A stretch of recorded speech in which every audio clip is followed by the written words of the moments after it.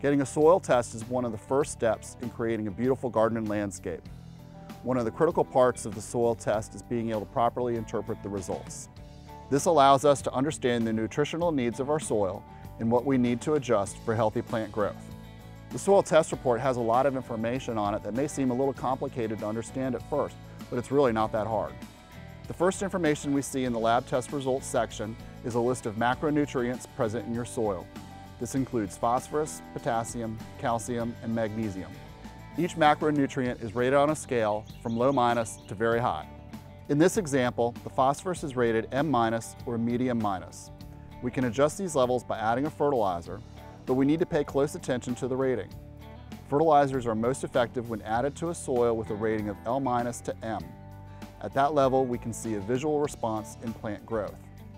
If a fertilizer is applied to a soil rated as H, H+, or VH, we may cause stockpiling or a buildup of nutrients in the soil. This is particularly important when thinking about phosphorus, since it can easily get into storm water during heavy periods of rain. To the right, we see the micronutrients including zinc, manganese, copper, iron, and boron that are rated as sufficient or insufficient. These micronutrients play a smaller role in plant growth. You may have noticed that a nitrogen analysis is missing from the soil test report. That's because nitrogen is too mobile for lab analysis to be useful. The nitrogen recommendation is based on the plant to be grown. Moving to the next line, we first see the soil pH. When the soil pH is too high or too low, plants can have problems. Each plant has its own preferred pH. That is why we list what plant we want to grow on the soil sample information sheet. A low pH means the soil is acidic. A high pH indicates it is alkaline. A pH of 7.0 is considered neutral. Our local soils are naturally more acidic than is optimal for turf or some plants. We use lime to raise the pH of the soil to an acceptable level for the plant being grown.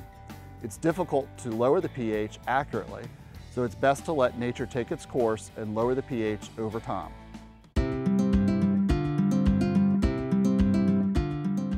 Lime recommendations are not based on the soil pH directly, but on the soil buffer index.